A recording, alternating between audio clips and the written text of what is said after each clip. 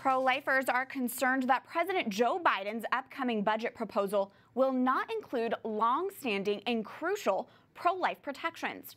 While that budget has not yet been released as of recording time, we explain why pro-life groups are already preparing for a Capitol Hill battle. I can't justify leaving millions of women without access to the care they need and the ability to exercise their constitutionally protected right. In the summer of 2019, then Democratic presidential candidate Joe Biden flip-flopped on his long-held support of the Hyde Amendment, which bans taxpayer funding of abortion. If I believe health care is a right, as I do, I can no longer support an amendment that makes that right dependent on someone's zip code. That's why pro-life groups are expecting his upcoming proposed budget will not include long-standing Hyde protections. House Speaker Nancy Pelosi, another prominent Catholic politician, has also signaled she does not support Hyde, setting up what's sure to be a Capitol Hill budget battle. I myself have been an opponent of the Hyde Amendment long before I came to Congress. As soon as the Hyde Amendment was there, I was thinking, how can we get rid of that? So it's long overdue getting rid of it. But pro-life groups say Hyde is just one of more than a dozen crucial pro-life protections that are part of the Hyde family. They're worried the patchwork of protections are also at risk of being stripped. These other pro-life riders, as they're called, include Helms, an amendment which prohibits U.S. family planning aid from being used to promote or provide abortions overseas. The Hyde-Weldon Amendment protects hospitals and other healthcare providers from governmental discrimination if they decline to provide, pay for, or refer for abortion. The Silgender Amendment prohibits the use of funds to lobby for or against abortion. There's the Dornan Amendment, which bans the use of local or federal funds to pay for elective abortion in the District of Columbia, created by former Catholic Congressman Bob Dornan. And another pro-life amendment bans foreign assistance funds from being used for biomedical research involving abortions or involuntary sterilization as a means of family planning. That amendment is the Biden Amendment, named after then-Senator Joe Biden, who crafted it in 1981. Now that amendment and the other abortion funding restrictions are at risk from his own administration, according to pro-life leaders. Once Biden's budget is released, expected any day now, the House Appropriations Committee will make its markups before it heads to the Senate and lawmakers cast their votes. Joining us now on Zoom is Representative Jeff Fortenberry of Nebraska, who sits on the House Appropriations Committee. He is a Catholic and pro-life congressman. Welcome back, Congressman. Can you summarize the role of the Appropriations Committee when it comes to the budget proposal? And what will you do as a member of that committee if pro-life protections like Hyde are not included? Well, thank you, Catherine, for this thoughtful set of interviews. This is a very, very important issue. Abortion is a great wound in the soul of America. And let me speak to the president directly. Abortion is not health care. Abortion hurts women. Abortion takes unborn life. And even though we may be divided on the question culturally and philosophically, most Americans still do agree, a majority of Americans agree, that their taxpayer dollars should not subsidize the abortion industry. And that's what's at stake in the budget fight in the Appropriations Committee where I sit. The biggest aspect of this is what's called the Hyde Amendment, named for a longtime legislator, Henry Hyde. It's what we call a rider. That means it's attached annually to appropriations spending bills, and it basically prohibits your taxpayer dollars from going to the abortion industry for the destruction of unborn life, which of course is very detrimental to the health care of women. And so even though this is a philosophical divide in our country, there has been a settlement around the Hyde Amendment as an important part of the budget process to stop this. That settlement is being undone by the president and those in Congress who want to get rid of this amendment. It's very deeply disturbing because it goes again to the aggressive nature of the abortion industry and how they're now not going beyond offering this so-called service. now demanding that we pay for it. That brings me to my next question. Thank you for that clear summary. Congressman, can you speak to that importance of the Hyde Amendment and the other longstanding pro-life protections which do restrict abortion funding? Yes, traditionally there is a budget battle every year. Now what you will see is at the end of the year, it's almost regular that there will be a big crisis, whether the government's going to shut down or not.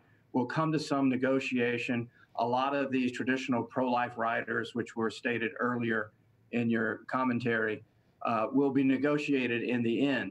I've never seen this before, where there is an aggressive attempt to actually say that protecting the American taxpayer from subsidizing the abortion industry is wrong, is somehow related to providing adequate health care. This logic is upside down. Again, abortion is not health care. Women deserve better than this. And frankly, I'm getting ready to introduce a new piece of legislation called Care for Her.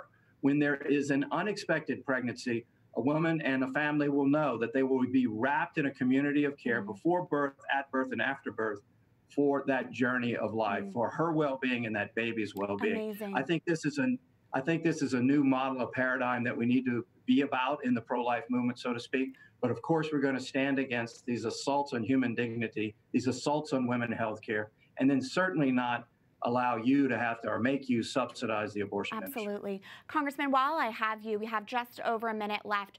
President Joe Biden, a Catholic, has flip-flopped on Hyde. House Speaker Nancy Pelosi, also a Catholic, does not support Hyde. As a Catholic yourself, what are your thoughts on that? Well, this is a fundamental aspect of human justice. I mean, we're living in a time, this is the anniversary of George Floyd's death, where we witnessed in horror someone's life taken from at the hands of an unjust assault by a law enforcement officer. And so our society is yearning for deeper meaning. And frankly, I'm encouraged by this because it points to this idea that every person matters. But we can't leave out this one group of people, the unborn child and the women who carry them.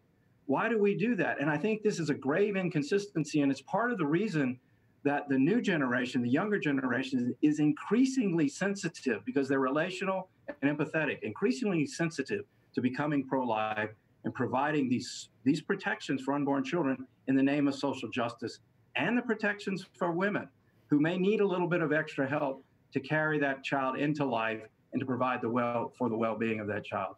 So it's just a tragic, difficult moment that we're fighting this out politically.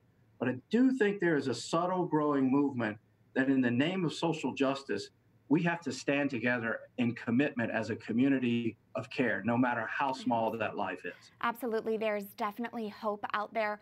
Representative Jeff Fortenberry of Nebraska, thank you so much for your time and your leadership. Thank you, Catherine. Joining us now on Skype is a former U.S. representative for the state of Colorado, who today serves as the Vice President of Government Affairs for the Susan B. Anthony list, Marilyn Musgrave. Welcome back, Congresswoman. We are expecting President Biden's budget proposal anytime now.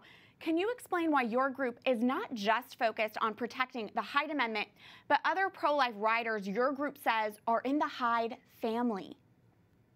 Well, the Hyde family is very important. There are 24 riders, which means amendments that have been added through the years, the work of great people.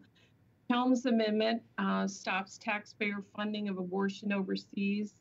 The Dornan Amendment, and these are named from the people who sponsored them, stops taxpayer funding of abortion in D.C. The Dickey-Wicker Amendment stops funding for unethical embryo destructive research that would destroy life at its early stages. Roger Wicker is in the United States Senate now, and thank goodness for these pro-life people that have championed these amendments through the years. Absolutely. One of the amendments which restricts abortion funding is actually the Biden Amendment, which President Biden created when he was a senator in 1981. And we know he's flip-flopped on the Hyde Amendment. This all really illustrates how far he's moved on the abortion issue, doesn't it? It's really tragic. So you think of 2006, even then, Joe Biden was saying he did not support taxpayer funding of abortion. He said, "I will not vote for funding of abortion." And now here we are then in 2019, where he totally caved to the radical left, to the extremists on abortions.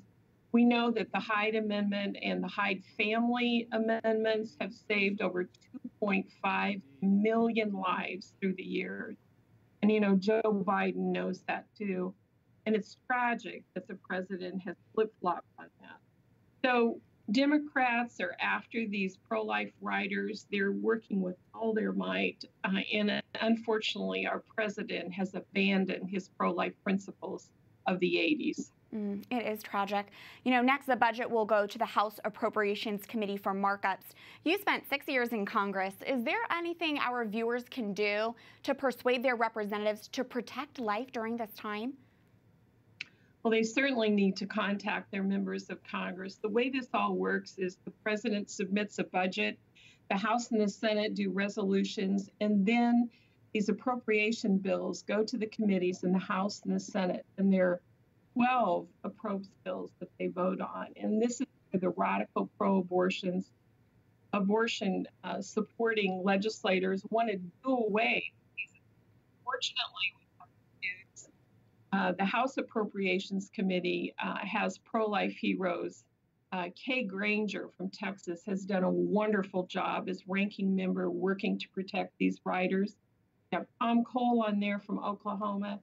Two great freshmen, Ashley Hinson from Iowa and Tony Gonzalez from Texas, a decorated veteran that reveres life.